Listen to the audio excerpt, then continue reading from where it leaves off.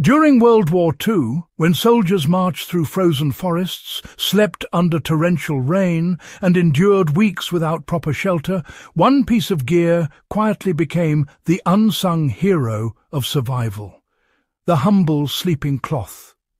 Not the fancy down-filled bags you see in today's outdoor stores. Not some modern synthetic marvel. This was a simple, rugged, waxed or treated piece of fabric, sometimes called the sleeping blanket, ground sheet or bedroll sheet, that kept entire armies alive in conditions that would have crippled most modern campers.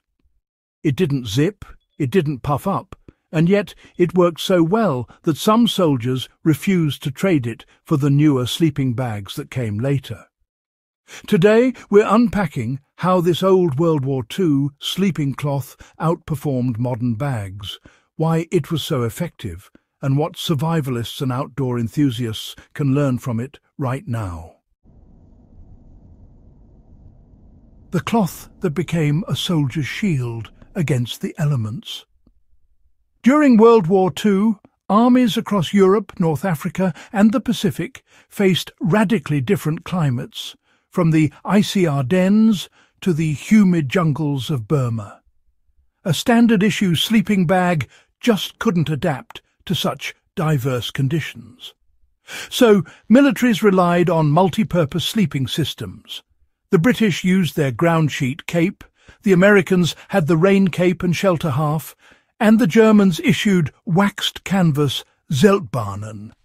These weren't luxury items, they were practical survival gear designed for soldiers who might sleep in a foxhole one night and a swamp the next.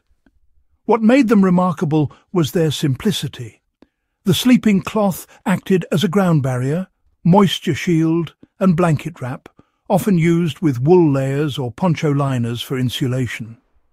The treated canvas repelled rain, resisted tears and trapped body heat without suffocating the user in condensation, an issue that plagues many modern sleeping bags. Soldiers could use the same piece of fabric as a rain poncho, shelter wall, stretcher, or even to wrap supplies. This adaptability is what made it legendary among those who lived through it. Why the old cloth worked better than today's insulated marvels. Modern sleeping bags rely on insulation and enclosure. They trap warm air, sure, but they also trap sweat and moisture, especially in cold, wet environments. Once insulation gets damp, it loses efficiency fast. In contrast, the World War II sleeping cloth worked with nature instead of against it. The outer layer of treated canvas created a vapour barrier that let a bit of moisture escape while blocking rain and wind.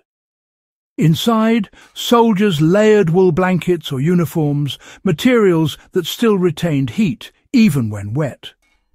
This system allowed soldiers to adjust their insulation level as needed, rather than being stuck inside a one-temperature bag. If it rained, the cloth became an outer shell. If it was freezing, they could double up on wool and wrap tight. That's why many veterans claimed they stayed warmer and drier using the old cloth system than with the first generation of post-war synthetic sleeping bags. It was about flexibility, not fancy materials. For survivalists today, that's a major takeaway.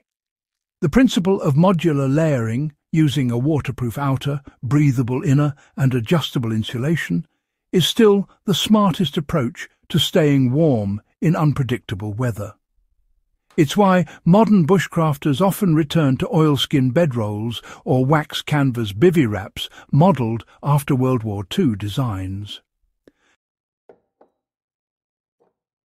So, how do you apply these WWII principles in modern outdoor survival? Well, if you spend any time outdoors, you can actually use this same method today. No need for an actual wartime relic, really. Start with a tough, water-resistant outer cloth, like wax canvas or oilskin. Lay it down on the ground first, as your barrier against damp soil. Then add a wool blanket or perhaps a modern merino liner as your insulation layer. After that, just fold the outer cloth over yourself burrito style, tucking in the edges to keep out those chilly air gaps. In extreme cold, you can even add dry grass or leaves underneath for a bit of extra ground insulation. This whole system gives you 3 key advantages: adaptability, durability, and, honestly, low maintenance. Unlike ultralight synthetics, canvas won't rip easily or lose function when it gets damp. Wool, which has been a natural insulator for centuries, keeps you warm even if your shelter leaks. And when you're finished, you can air dry both layers quickly without worrying about mouldy insulation or zippers getting jammed. Now, if you want to replicate the exact WWII setup, many surplus stores still sell authentic or reproduction Zeltbahnen or British ground sheets. With just a bit of beeswax or linseed oil treatment, they're as effective today as they were 80 years ago. Some modern bushcraft enthusiasts even sew tie points into the corners so the same cloth can serve as a poncho or tarp, just like soldiers did in the field. There's a kind of forgotten wisdom in simple design and human adaptability.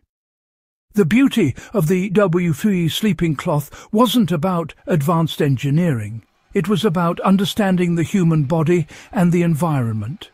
It really proved that warmth doesn't come from technology alone, but from layering smart material use and adaptability. When soldiers wrapped themselves in those treated sheets under open skies, they weren't relying on comfort, they were relying on ingenuity. Today, as outdoor gear gets more specialized and, frankly, more expensive, it's worth remembering that some of the most effective solutions came from necessity, not luxury. The WWII sleeping cloth teaches us that sometimes simpler is just better. It invites us to think beyond gear and focus on principles: moisture control, breathability, and multi-purpose design. Those are the traits that keep people alive, not brand names or the latest fabric.